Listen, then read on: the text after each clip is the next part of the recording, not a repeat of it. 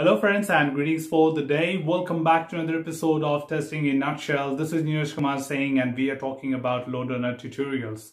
As a part of today's tutorial, we are continuing ahead in analysis and talking about how to make use of filter and granularity. The filter basically allows you to filter certain content which might not be really difficult enough to find out, but so it might be easy to understand or get the information what you are actually looking at.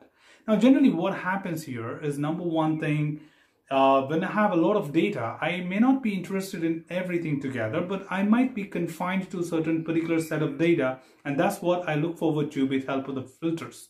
Whereas granularity is basically the timeline granularity, where we define that if we want the nodes to be represented on the graph at what interval of time, like 5 seconds, 10 seconds, 15 seconds, or half an hour of time. So depending on the elapsed time, you can actually make it more finer. That means more closer. Like every 5 seconds, I want to see a node. And if I want to make it more coarser, I go with more than that, like 10 seconds or 15 seconds, or maybe every 30 seconds and so on. That's what we'll be practically understanding in a much better way in today's tutorial. So let's get started and understand the filter and granularity in the analysis of Loadrunner.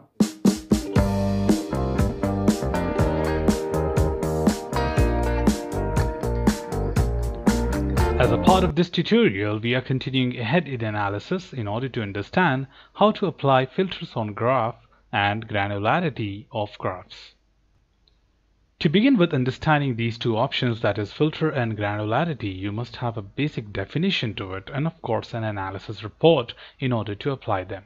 The number one thing is definitely the basic definition to this. The number one, filter, basically stands for creating a further filter in order to see what you want to concentrate on.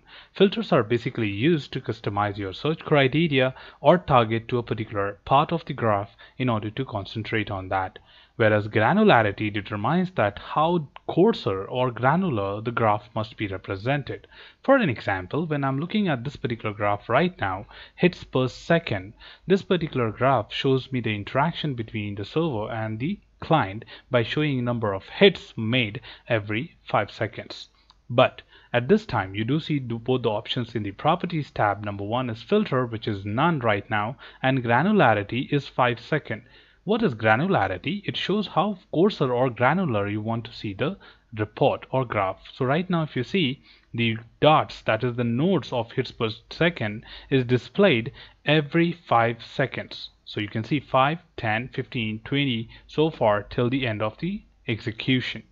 But when I want to customize this further, like I want more granular or more finer or coarser graph, I can actually define it from here. So let's start with the filter first and then go with the granularity.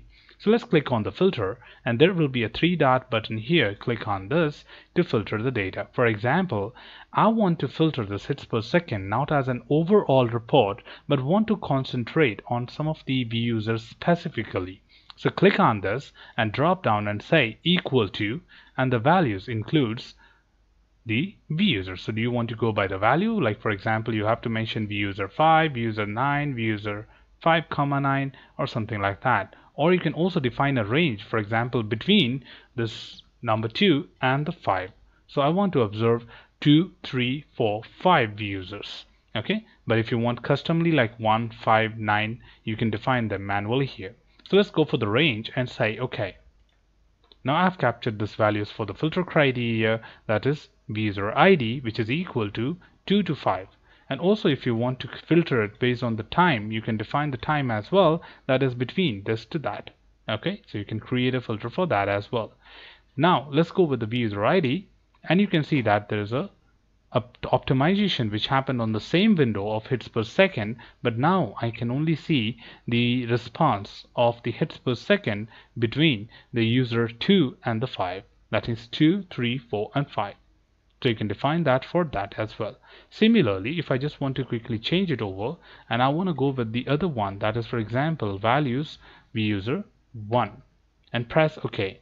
So user 1 and say OK here. So now you will see the graph of it specifically of the user 1, that what kind of hits he had per second. Okay, so this is how you can make use of filter, and the filter condition would be different for different graphs. For example, if I go with running view users, I would see view user status. So click on filters again and you would see more options here. Like you want to go with the end status, and there are different status available like error, fail, pass, stop. Or if you want to go with the elapsed time, you want to go with the user ID, or you want to go with the status of the view user like load, pause, quit, ready, run. So there are a lot of status which you see in the controller.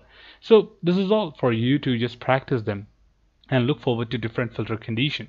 My job here is to tell you that what all things are possible and how exactly it can be different if you go to a different graph. Similarly, if you go to the throughput, you do have different options here and you can check them all here, right? So it is just that like the filter is not restricted to view user ID and elapsed time. You may have better options when you deal with other different types of graph. The next thing to understand here is granularity. So right now we are looking at throughput. So let's understand granularity on this particular graph. It basically shows the number of amount of data, or basically number of transactions performed per unit time, which is measured in bytes per second over elapsed scenario time in minutes and seconds. Okay, so granularity basically, as I told you, is all about making your graph more coarser or more finer. Finer will be more compact and coarser will be more elaborated. So right now it is set to the 5 seconds of granularity. It's all about the timing. So you can just see one small pop-up where you can define the granularity in the number of seconds or minutes or hours depending on the length of the overall execution scenario. So say for example I mark it as 10 this time, making it more coarser. Press OK and you would see the difference here, that now the nodes are represented only for every 10 seconds. So 10, 20, 30, 40, 50, 60 and so on.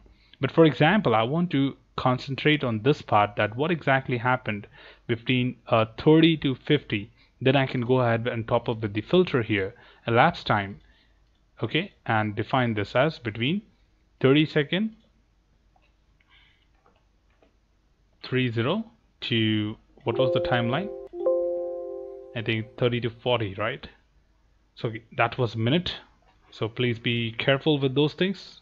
You may wonder that why your outcomes are not correct. So 3 and this will turn to be 0. So now it will show between 30 to 48 seconds, and press OK and say OK. Now this is what the graph difference looks like. Alright, so you can basically do that with help of filter, where you can see it is between 30 to 40 as a filter condition applied here, and the granularity is 10 seconds anyways. Now again, if you want to make it more finer, so you just have to remove this. So for that I need to come back to my initial thing. So I'll just put this as 0 initial, and this is as 240 because that was the end of the scenario, and press OK. Sorry, it should be 240, not 20.